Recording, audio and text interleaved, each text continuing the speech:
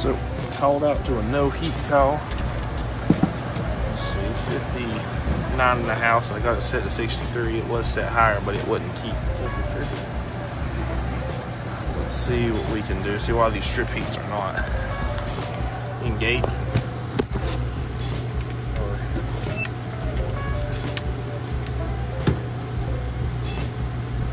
Make sure they're not running. They are. They're pulling 45 amps. You'd think that would heat the house up. Yeah, it's running. I heard a little bit of a click when I took off the door, I think. So I hope I didn't just slap it into working. Got a heat sequencer, not a contactor.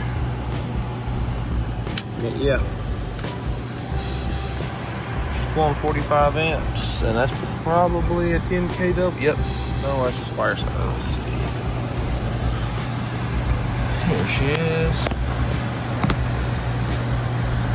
Amps, 36. That's perfect.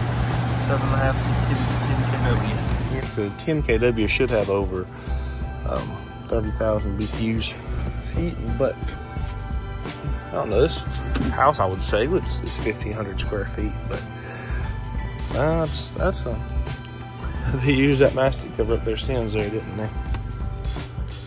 That metal. No, that's duckboard too. I should not have done that. That's spongy duckboard with that. Interesting. Alright, so we put the temperature probes in with them in. It's getting a 30-degree temperature difference. It's got a 10 kW and it's about 1,500 square feet. So I'm pretty sure when I opened the door, it just jarred the sequencer into working. Because it was 59 degrees in there. But it does have a fault code out here and it's not running at all. So let's see what that fault code is. We got 1 on, 2 off. Red on.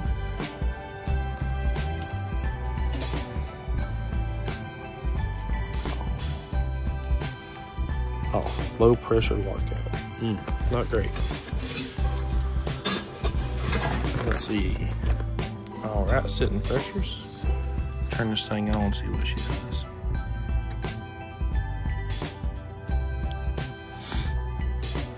Or not.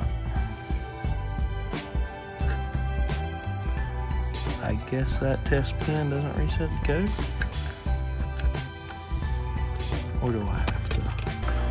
No, it works. You just gotta actually move that jumper that they have on there to jump it. That is something. She's a rattler and a shaker.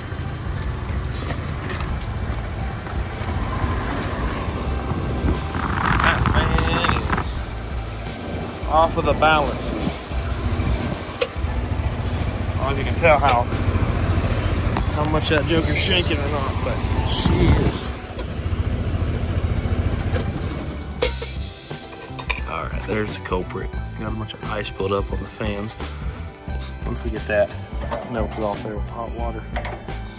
Alright, as we were sitting here, the joker kicked out with the treble code. It says coil sensor problem. Which we replaced that coil sensor, and I believe it's bought just like a year or two ago. So,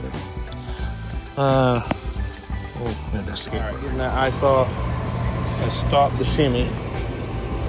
Now, in that code, I was just being a dum-dum before. It was a slow flash, which I always do this. Alternating slow flash is a 5-minute delay. Alternating fast flash is the coil sensor issue. But I tested the coil sensor and it is closed, so we should be able to put this thing in defrost. I mean, just off rip, we're just starting up. I ain't terribly mad at it, especially as fast as that side's coming up. I do want to test defrost though. So let's try.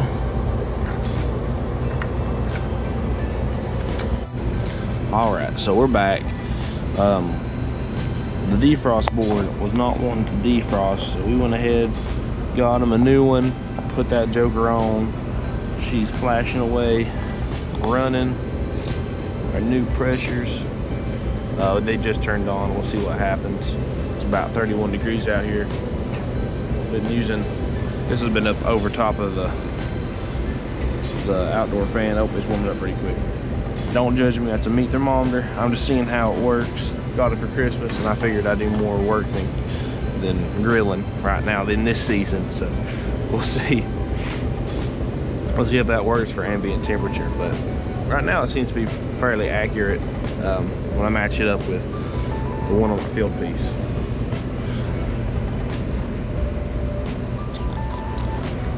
All right, let's go for a defrost cycle, see if she's going to defrost this time. Test her out. There we go. She would not stay. There we go. Put it back on 90. She would not stay in the defrost last time. It would switch over and switch right back, and the sensor was closed. I even jumped it out and did the same thing, in case you were wondering if I just had an open defrost sensor. I did not. There she goes. Oh yeah, you can see that temperature rise. That'd be a pretty nifty little tool there if it had a magnet. It still is. Got a little timer on there. Don't know what I'm gonna use that for yet though. Yeah, defrosting nicely.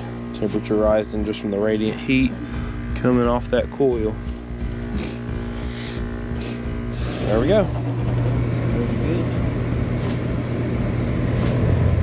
Beautiful. All right, so these pressures look pretty good. Normally when I don't have a heat chart, I just go off rules of thumb. Like, it's 65 in there. Normally want that to 30 to 40 degrees above room temperature, and that's right there at 38. This number over here, I like to see at 15 to 20 degrees below outdoor temperature, which it's 30 degrees out here right now. So that's also good. My temperature difference is good. If I can get my phone out, I'll show you. Got a beautiful 32 degree Delta T.